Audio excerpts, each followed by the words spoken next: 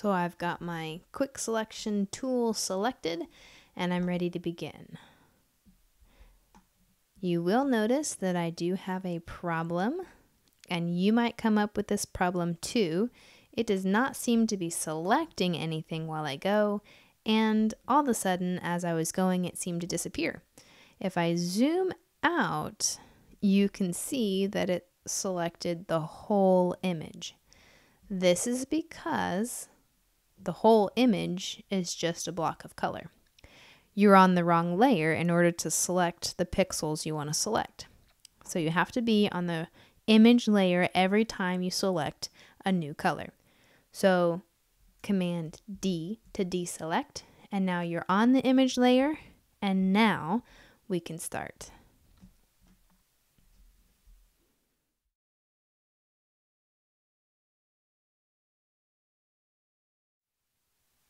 And that'll pretty much do the face.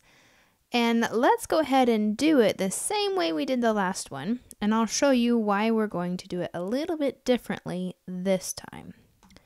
So we go in here and we find a color we want, and we click OK, and we change it to soft light or overlay, and it looks okay, but I have a problem. Usually the skin does not just stop at the edge of the hair, and especially on a baby because it's pretty thin. So we're going to do something to soften the edge of the selection you made. I'll go back a few, back to my selection, and we're going to modify this selection. So you go to Select and Modify, and we want to feather the selection. Feathering, as you can imagine, means to make it softer. And it depends on your image as to the amount of pixels that you have in your feather radius. And this will make more sense once we finish here. 15 seems to work pretty well for this image. If you have a larger image, it may need to be more. And if you have a smaller image, it may need to be less. But if you look, you can see what it did. Let me undo so you can see.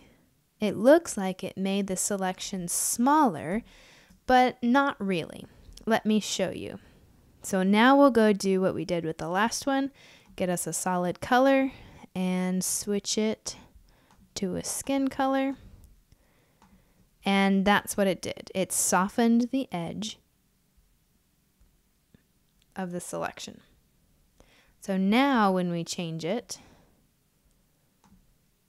it will look a little bit more natural along that line.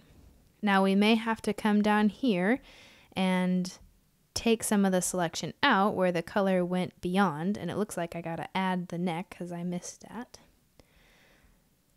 The other thing you might want to know is how to get the same color, because my little baby's face looks kind of yellow compared to his arms and legs. So if you double click on the color, this is the color's number. So if you copy that, Command C, and then you go into the other color, Command V into that number, and it copies the same color, and now the baby's face tone is the same as the baby's legs.